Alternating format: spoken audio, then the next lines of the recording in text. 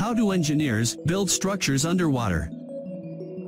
Building structures underwater requires some interesting engineering. Have you ever looked at a large bridge or other structure whose foundation was rooted underwater and wondered how engineers ever went about constructing it or will ever fix it? When construction needs to take place somewhere that is submerged underwater, engineers use a series of large driven piles into the waterbed called cofferdams to create a dry workplace. In terms of geotechnical engineering, the process isn't as simple as just pushing walls into the ground. Engineers have to carefully design the structure to not flood and keep the workers inside safe from collapse.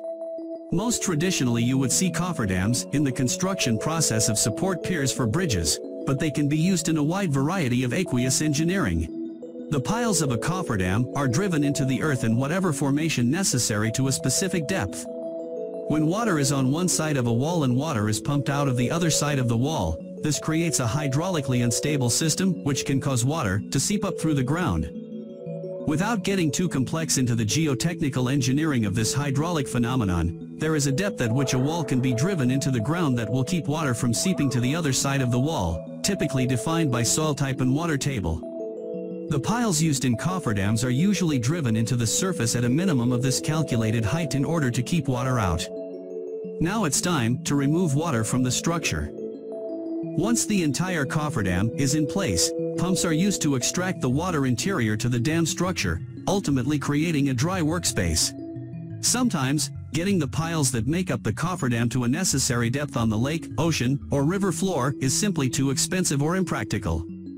In cases like this, a series of pumps are set in place to constantly pump out excess water as it seeps into the cofferdam structure. While it may seem that having such a large work area under the surrounding water level may be dangerous, and it is, but it's not as dangerous as you may think.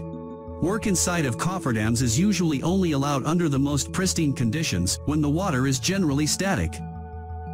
In these states, failure modes of the cofferdams are slow and predictable in nature.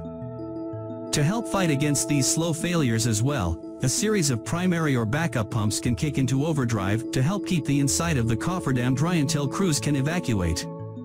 When ships need to be repaired, engineers will also use cofferdams as a sort of dry dock to isolate the ship from the water and repair it where it sits. This is typically done on larger ships where it would otherwise be impossible to lift the ship out of the water. So, for example, when a cruise ship is lengthened or expanded, engineers will construct a cofferdam around the ship and pump out the water, allowing for workers to have a dry work area. It is important to note that cofferdams are not cheap, but for the projects where they are used, they are the only construction option. Engineers avoid using any forms of underwater construction at all costs, but when it is needed, cofferdams are much safer than other methods of underwater construction like using divers. They are also a more permanent solution when continued projects need to take place on the edge of lakes or oceans. As soon as a project is completed, water is pumped back inside the cofferdam and the piles are removed. In terms of temporary construction workspaces, giant cofferdams may be one of the coolest and most impressive structures. History of cofferdams. Cofferdams are rather old when it comes to underwater construction vice that there aren't really any other ways to build underwater. The origins of these structures date back to the Persian Empire where they began as earth cofferdams. These early structures were made essentially how you might think, with earthen walls being built up, the water being bucketed out, the structure being built, then the earth walls removed. It was rather tedious, dangerous, and time-consuming, but it did the trick. The next innovation in cofferdam engineering was made by the Romans. Roman engineers used wood piles that they drove into waterbeds to wall off underwater areas. This was particularly an impressive feat considering the function was similar to modern steel cofferdams, yet the Romans were able to accomplish it with wooden supports. In what seems like a step back in the engineering of cofferdams, the next innovation was to move to sandbags, which didn't occur until the late 19th century. During the Napoleonic Wars, people began using sandbags to control water. The bags were initially used to protect troops but eventually began being used to control the water by building quick dams. While not the traditional use of cofferdams, these early sandbag dams allowed for troop movements while also offering the added benefit of protection from gunfire. Finally, after the long history of cofferdams in construction, in the early 1900s, steel cofferdams were first invented by a German engineer.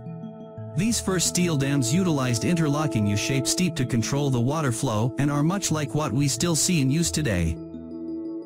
This was really the final major innovation in the history of cofferdams, as today, we just see minor proprietary changes in the wall interlocking technology. That's all for today, guys. Thank you for watching. Please, don't forget to like, share, and subscribe us.